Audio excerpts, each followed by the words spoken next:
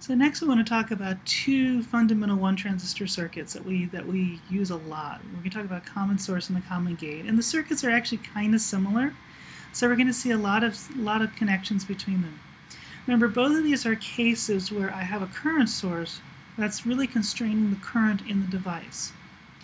And so in many ways what it's saying is the current in the channel has to stay fixed.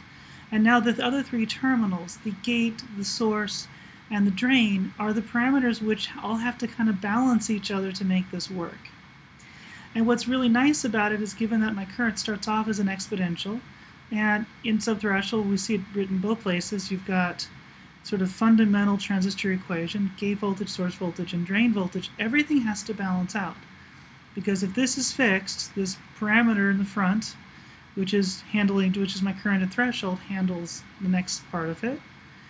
UT certainly would change with temperature, but that's probably not enough to make a difference. So all of these three things, the sum of this has to be constant. So I'll see this in both of these cases. And in the common source case, what I'm going to see is that the source voltage is held at ground, so I'm going to take Vs and just make it 0. In the common gate case, the gate is going to be held fixed. So this is going to be constant, and these are the only two things that can change as a result. I'm going to see source and drain. Here I'm simply going to see gate and drain. And so I would probably expect, thinking about that those have to be balanced, but I'm mostly going to see kappa and sigma. And so if I solve for the output voltage, what in fact I do see is a term in front which is a constant, minus a term which is kappa over sigma, again the kappa for the gate term, sigma for the drain term, times the input voltage, in this case which is the gate voltage. And I use the drain voltage as the output. Now I can choose different things, but typically choosing a gate voltage as an output is kind of a hard thing to do given there's no current going through that node. So that's why you usually see one case here.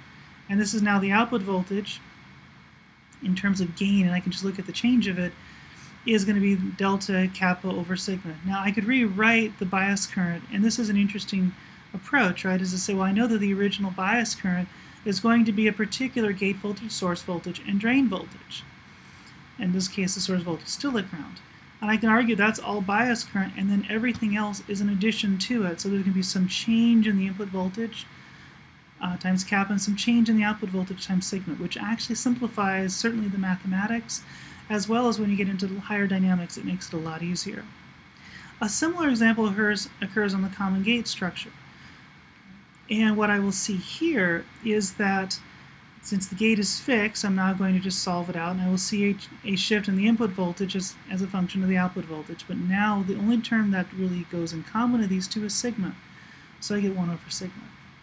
And my gain then turns out to be V out of 1 over sigma, basically 1 over sigma times V in. Makes a lot of sense, actually, what you can come up with. You can also see this kind of delta notation that we use, and you'll see us using this quite a bit in all sorts of different forms and approaches.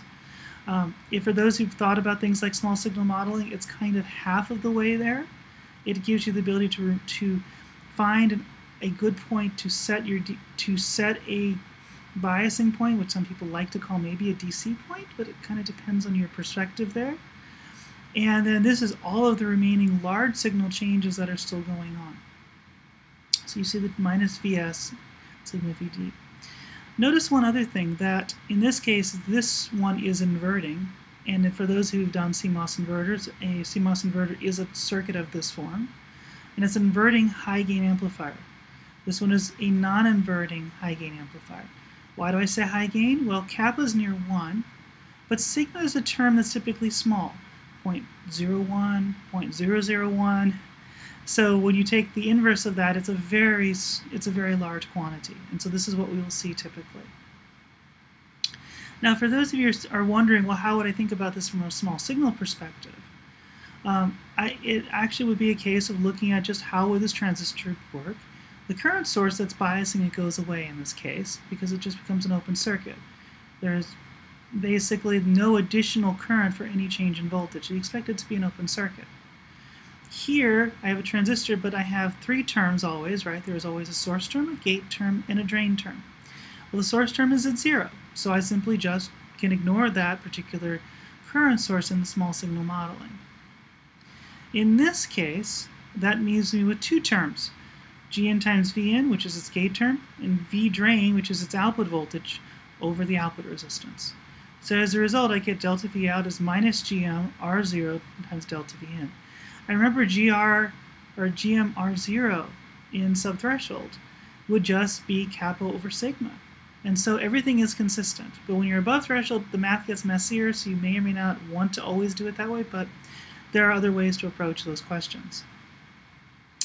For the common gate case, again, the gate is held fixed, so that current source goes away. So now I'm only left with two current sources, one which is GS, Vin, and one which is V drain over R0. And if I simply write KCL at this node, these two currents have to be equal, and I get that the change in the output voltage is GS R0 times delta Vn. And again, if I remember from subthreshold cases for basic structures, it's going to be 1 over sigma. So everything stays consistent. But what's nice to know is that certainly in subthreshold and basically above threshold, you are linear in the large signal case, not just over a small region. And this actually gives you a tremendous amount of power when you put your entire system together.